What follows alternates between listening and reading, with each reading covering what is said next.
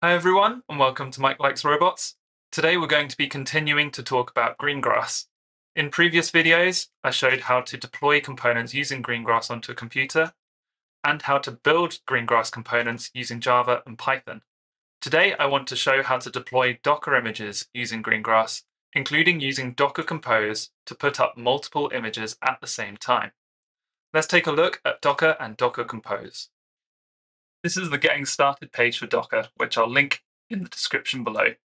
Docker is a way of bundling up dependencies with a software application so that you can just deploy it as one blob onto a target computer and run it as it is, which makes it a lot easier than, for instance, creating a Python application that you then have to tell your customer how to install all the dependencies for, as well as installing Python. You just make sure they install Docker and then run the image as a container, and everything will just work. This next page is for Docker Compose, which used to be a separate tool that was often installed alongside Docker. It's now been included into the normal Docker installation as another command. So instead of docker-compose, it's docker space compose.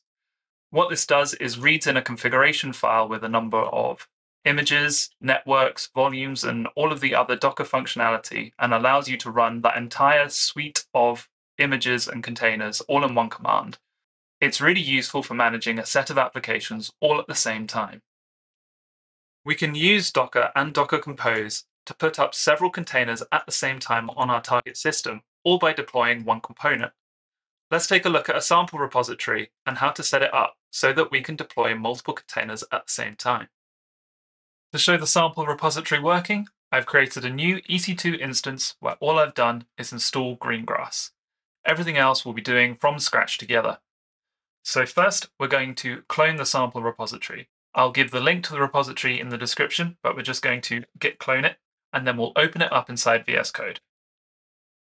Now, all the instructions for building the code inside this repo are in the README, and we'll be following through.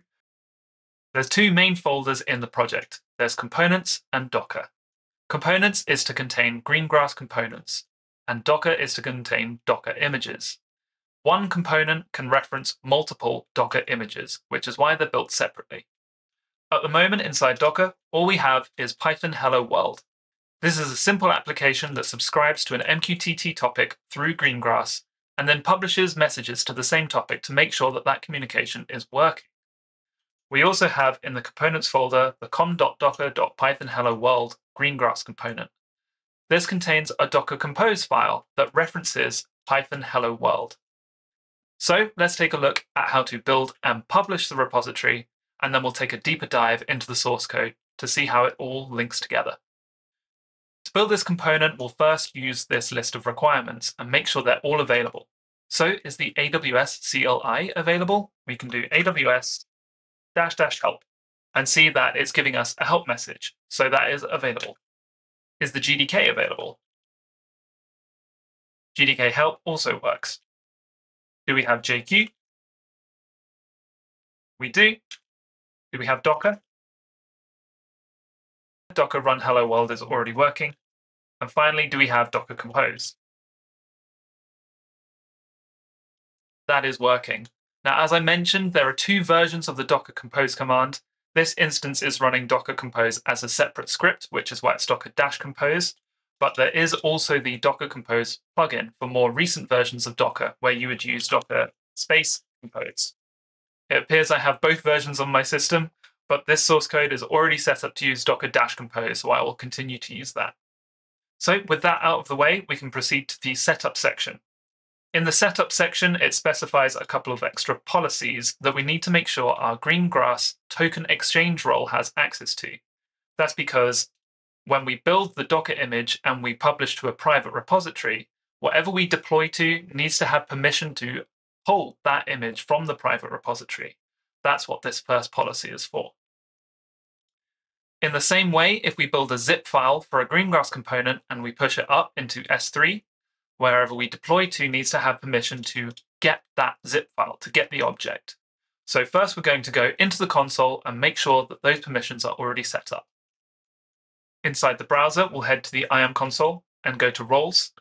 I'll search Greengrass and use the token exchange role.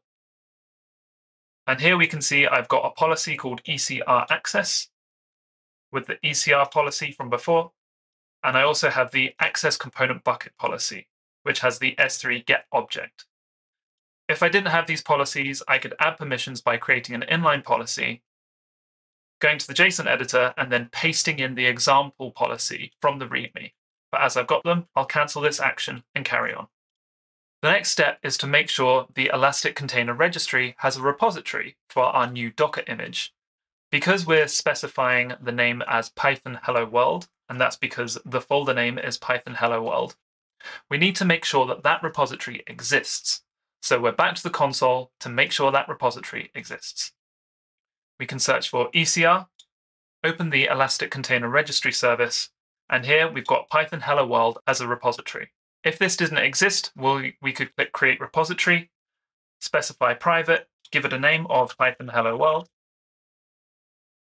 This gives me an error because it already exists, and then leave everything else the same. This process would need to be repeated for every Docker image that is added to the Docker folder.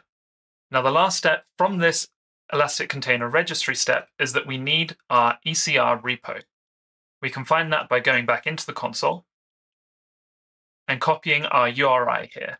Now we need to put it inside the .env file. That's what the instructions say to use, so we'll go into .env and replace me. However, for the base URI, we don't want this Python Hello World, so we're going to strip that off, and that's our setup complete. Now, to build all of our Docker images and Greengrass components, we just need to run this build all script. So let's run that now. Here it's building the Docker image with our sample application, and it's complete, and it's built our Greengrass component as well. Now, the idea of this script is that it will go into each subfolder of components and of Docker images, and for each in turn, it will run a build script, which means to add a new Docker image, all we have to do is create another folder within Docker with the correct files inside, and to create a new Greengrass component, again, we create a new folder within the components folder with all of the files that we need. And we'll look at what one of those folders looks like. However, now we've built, we should be able to publish. Now, to publish our Docker images and our Greengrass components, we just need to run this publish all script.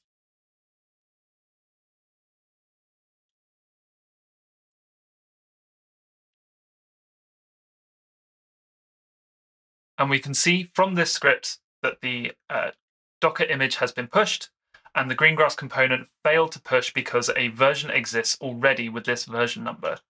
So if this happens, let's say we're iterating on our Greengrass component and we want to bump it to a new version, what we can do is go inside the GDK config, up the version number, and then rebuild and republish.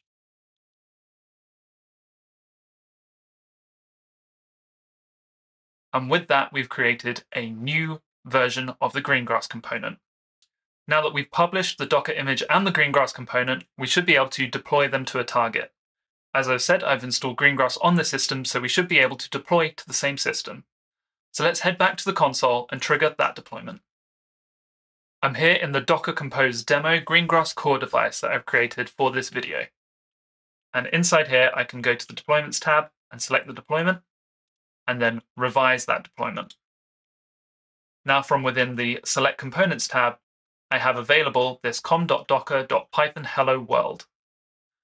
I can tick that to make sure it's installed, and now the version is set to 1.0.0, but I've just created a new version 1.0.1. So I can update that by ticking it and click Configure Component, and then select the latest version here.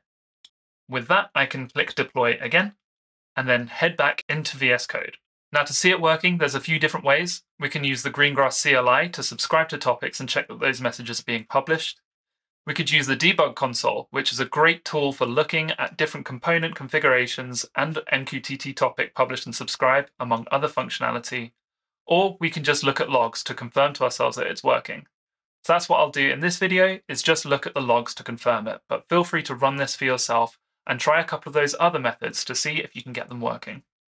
So to check the logs, all I need to do is open it inside a code editor or tail it, and I'm going to use Vim to open it up.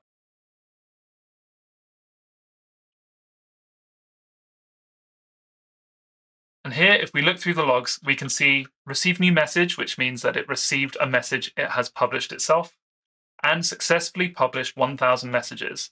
That means that our permissions are all set up to be able to publish and subscribe to MQTT topics locally, and our Docker image has been successfully pulled and run. Now that we've seen the component functioning, let's take a closer look at the source file so we can understand how to extend it or to construct new Greengrass components or Docker images. We'll start inside the Docker image. Inside this folder, we have local pub/sub and test local pub/sub, and that's because it's taken from a template provided by Greengrass for doing local pub/sub using Python. A lot of that source code is the same, but one thing that's changed is that it's using environment variables instead of command line arguments. That's because they're easier to pass through the Docker Compose file. So if you're writing something to go inside a Docker image, prefer using environment variables to command line arguments. Otherwise, this code is the same. Everything inside local pub/sub and test local pub/sub is identical. We also have a Docker file with instructions of how to build the Docker image.